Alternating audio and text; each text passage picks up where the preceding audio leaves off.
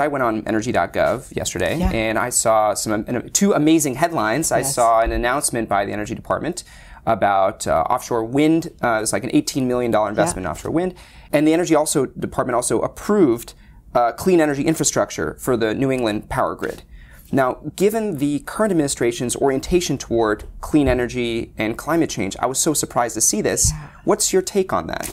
The future is here, and that although some are denying climate change and some are questioning whether we should return to heavier dependence on coal, the reality that is recognized by most people today is that we're moving in the direction of a clean energy future, and that creates enormous economic opportunity for the American people.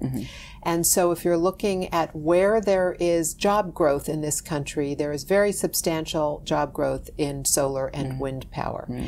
And the investments that are now being made in those technology deployments that you described will create opportunities for all Americans. Interesting. So you don't think it's a false choice between clean energy and job growth?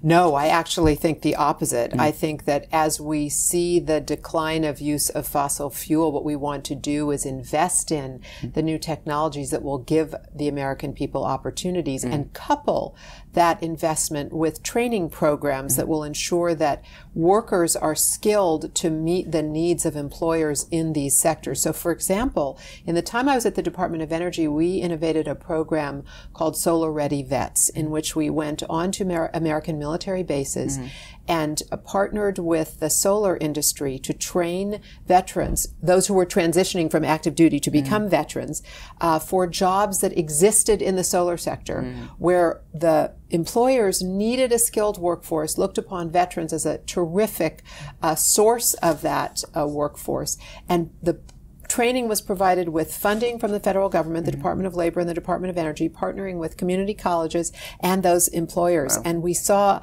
an ecosystem that grew up around those opportunities. So that's the kind of work that we need to do more of as we see the development and deployment of these new technologies to ensure that we're assisting workers who are in sectors which are not growing to develop the skill set that will enable them to be employed in sectors that are. You know, and that gets to another point. I mean, that's transitioning vets from military to private sector work, and that is similar in a sense to a lot of the things we're asking of folks in the coal industry and other fossil fuel industry. And there are people, there has to be some sort of retraining, because I think that gets left behind in this conversation. Absolutely.